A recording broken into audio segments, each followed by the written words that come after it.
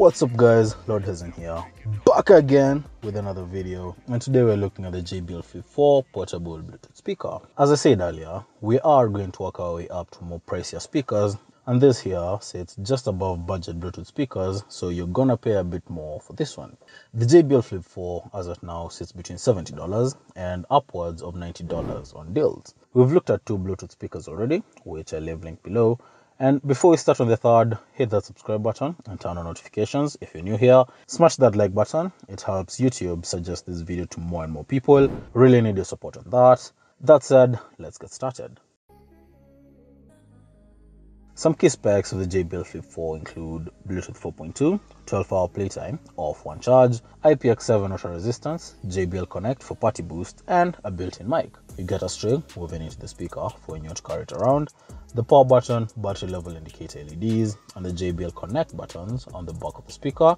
Open the waterproofing flap to find the charging port and the aux input. Up top is the Bluetooth pair button, volume up and down buttons, and the play pause button. The speaker is covered in woven fabric, and its sides are double-sided diaphragms, which you'll see vibrate in a bit.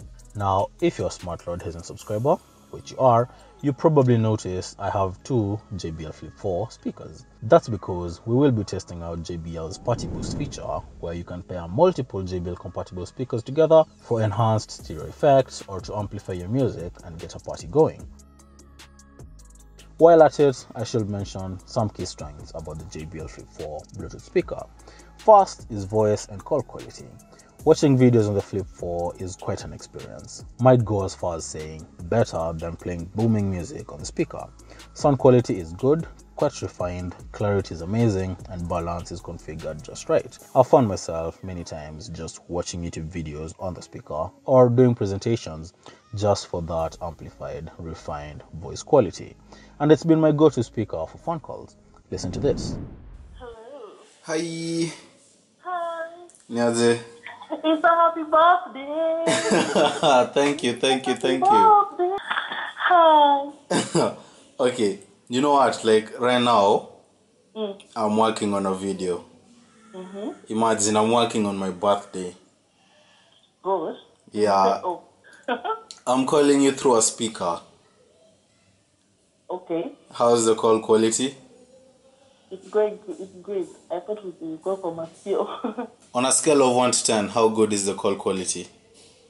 I'll say 9. 9. Yeah. Thank you. Yeah. So. Let me text you. All right.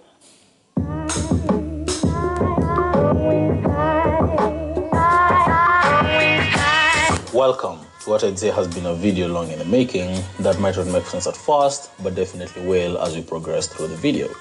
Today we have a camera comparison between 3 carefully selected Samsung smartphones that represent all the categories users might be interested in.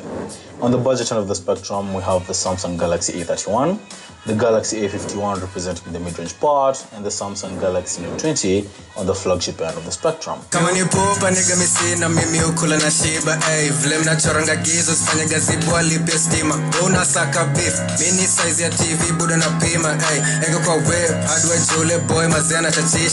Kazi ni clean, kitu ni safi kuliko tapasi za Messi.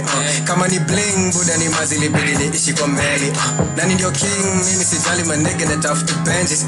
Kininda upati obis ya oa, nigga tako me daddy.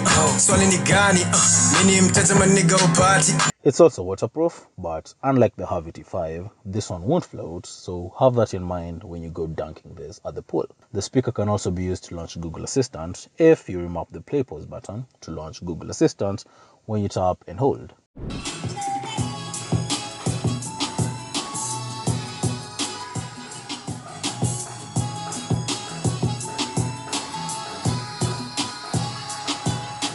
Now, that's a perfect segue to the app used to maximize the functionality and configurability of the JBL speakers, the JBL Connect app. This app has issues of its own, but let's get you up to speed with what it is.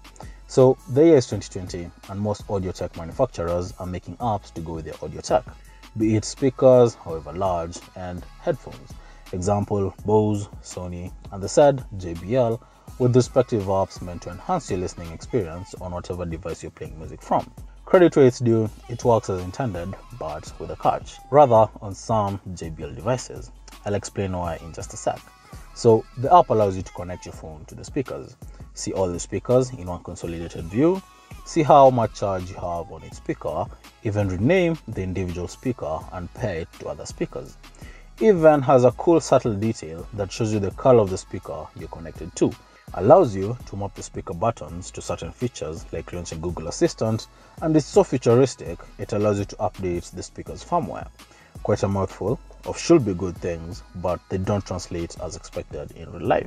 Firstly, the app is slow and laggy, inconsistent, and some parts feel poorly built. Example, the My Devices section. Furthermore, the app keeps closing in the background, even if it's the only app running on the phone's memory, and takes even longer to restart afterwards. In addition to that, pairing a speaker to another speaker can be quite a faff and is never consistent, a hit or miss of sorts. Do it now and it works seamlessly. The pairing process is smooth. Do it 2 hours later from now and it needs you to disconnect, switch the speakers off and back on again and redo the process. Quite a pain sometimes. I also noticed this odd glitch that speeds up the music when you have two JBL Flip 5 speakers paired and playing together when you switch between stereo and party mode. Here's a quick peek to what I mean.